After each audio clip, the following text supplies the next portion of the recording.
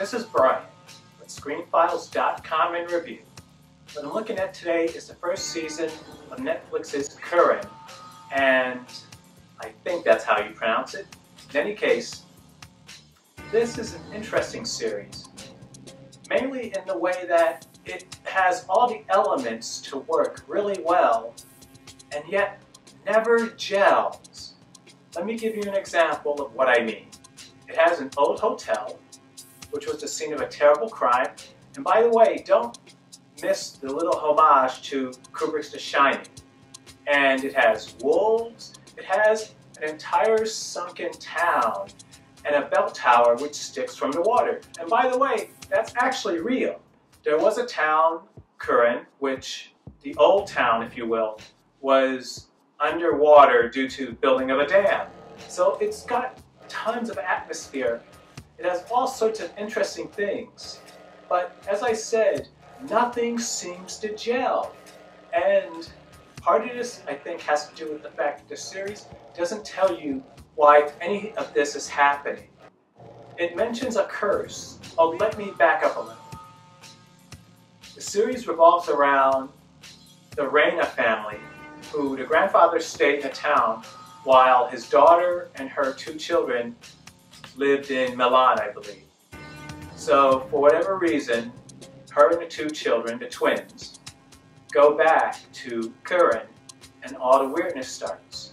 And part of that is this curse where for some reason people are being duplicated, and the duplicates seem to come from the town which has been submerged by the dam.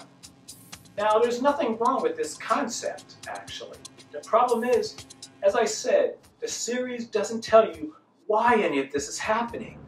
You're supposed to take it on faith, and you do. But we need to understand why are events unfolding as they are. As I mentioned a few times, they mentioned that there's a curse.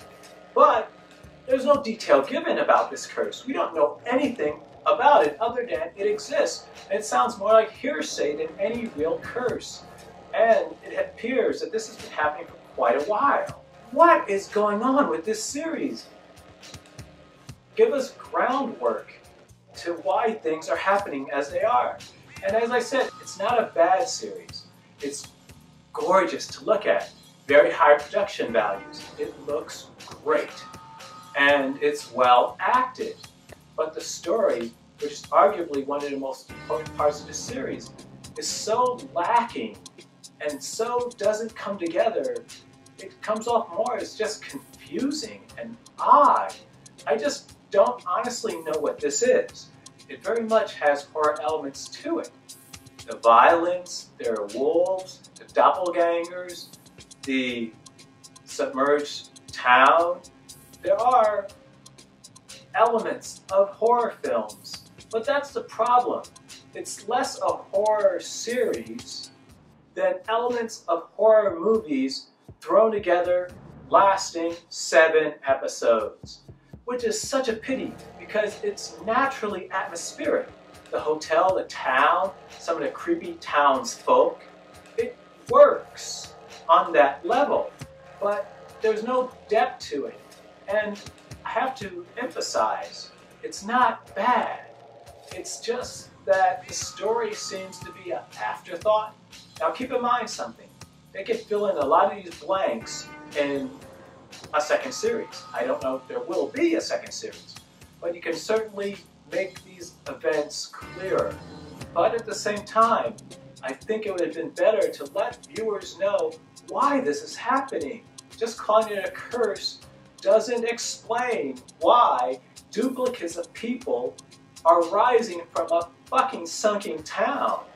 That this is happening it's not even ludicrous, because within horror movies these type of happenings aren't unusual.